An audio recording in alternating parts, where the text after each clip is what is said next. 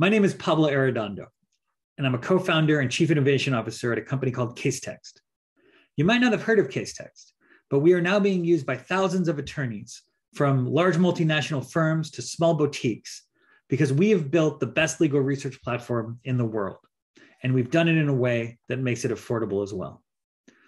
Casetext has combined the best from the key disciplines of data science, design, and engineering, and coupled it with our strong instincts about what it is that attorneys need to do their job well.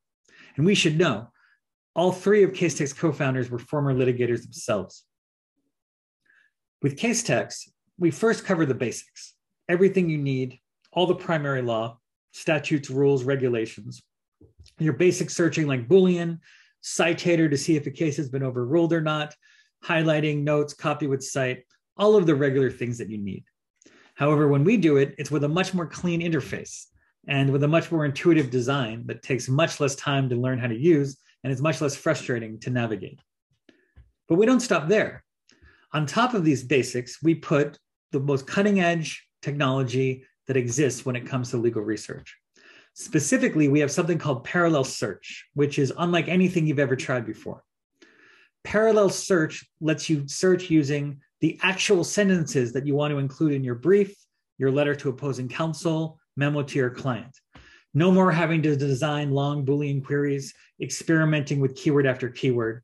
Parallel search will bring you results that are relevant to the sentence as a whole, even when there's no overlap in the underlying keyword.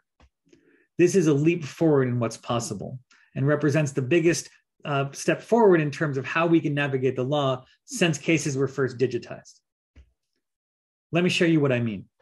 This is parallel search, and I'm going to enter the following query. Forgive the colorful characters. McVader's termination of Skywalker for refusal to wear a mask cannot be construed as discriminatory. Again, this is a full sentence. There's no research engine in the world that will let you enter a sentence like this and be able to return relevant language as a whole, much less do so without any regard for the underlying keywords themselves, but by instead focusing on what matters, the concepts. That's why when you look at these results, you're going to find other instances where employees refused to wear something related to their job, were fired or had an adverse employment action, and alleged that it was a type of discrimination. So this first one has to do with refusing to wear the uniform. Second one has to do with dreadlocks. This third one, it wasn't a mask that was at issue, it was a hard hat. Now, it's very easy for us as lawyers to look at those two situations and understand that they're basically the same underlying concepts, right? Employee refuses to wear safety apparel, alleges that it was discrimination when they were terminated. Very easy for us as lawyers. Before these breakthroughs, absolutely impossible to do with computers. And that's why it's absolutely impossible to do anywhere but on Casetext. And this next example, it wasn't a hard hat or a mask at issue, but improper brazing glasses. Now, I don't know about you, but I could have stayed up all night trying to guess various safety apparel, and I would never have guessed brazing glasses. So not only will this technology find things that you might have found if you spent enough time in a frustrating attempt to guess the right words, but it will also service things that you almost certainly wouldn't have found even if you tried really hard using traditional tools. That's the power of parallel search, and it is being called a head and shoulders above what's offered by Westlaw and Lexis. All I can say is to really experience it, you need to try it for yourself. But Casetext doesn't stop there. You also have the ability to contextualize your research to match the case that you're working on, simply by drag and dropping a document, like a complaint.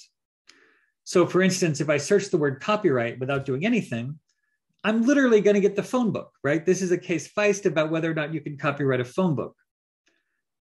But with Casetext alone, I can drag and drop a complaint. So for instance, here, this is a complaint that was filed in the Southern District of New York, where a musician, a reggae artist, had alleged that another musician, Miley Cyrus, had stolen certain phrases from his song and was therefore liable for copyright infringement.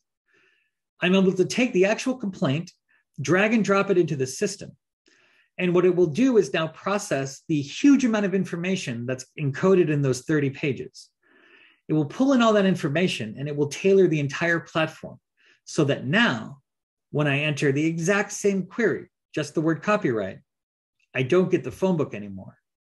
Instead, what I get are cases where musicians were sued in the Southern District of New York for copyright infringement based on phrases in a song. So this first result is actually from this Miley Cyrus litigation. The second one has to do with Usher, and I think the phrase is "caught up." This third one is my favorite, though.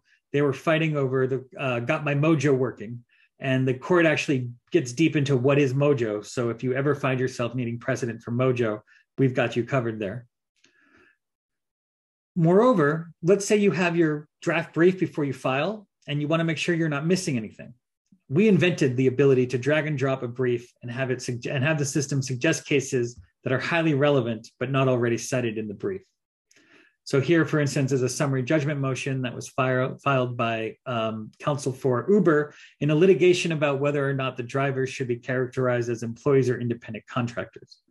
Again, very standard summary judgment motion, drag and drop, allow it a few minutes to process the huge amount of information in there, including running a very robust citation analysis that goes well beyond what you can do with Shepard's or Keysight.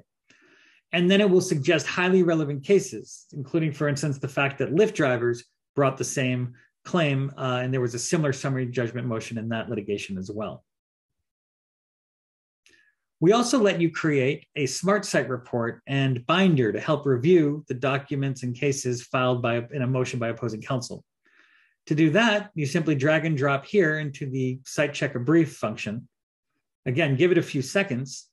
And what it will do is create a binder of sorts, which will list all of the cases that opposing counsel relies upon. It will let you sort by depth of treatment, which is to say, which cases are they relying most heavily on? And if you click on one of these cases, we'll even tell you these are the pages that opposing counsel cited to directly in their brief. But the most powerful thing you can do with the brief binder is click here on the Smart Site Report, where we will go case by case and suggest cases that might help refute, rebut, distinguish, and otherwise combat the cases that opposing counsel relies on. So what Casetext is trying to do is simple. We're trying to raise the bar by building technology that is uniquely powerful for lawyers to do their job. And we're trying to level the playing field by making this technology affordable for everyone in the legal profession. If you're watching this, if you've gotten this far, that means you're a little bit curious if the technology you're using could be better. And I submit to you, it certainly can. And I urge you to go to casetext.com and do a free trial and see for yourself what happens when you bring the best of design, data science, engineering, and strong instincts as to what attorneys really need to do their job together. Casetext. Thank you so much.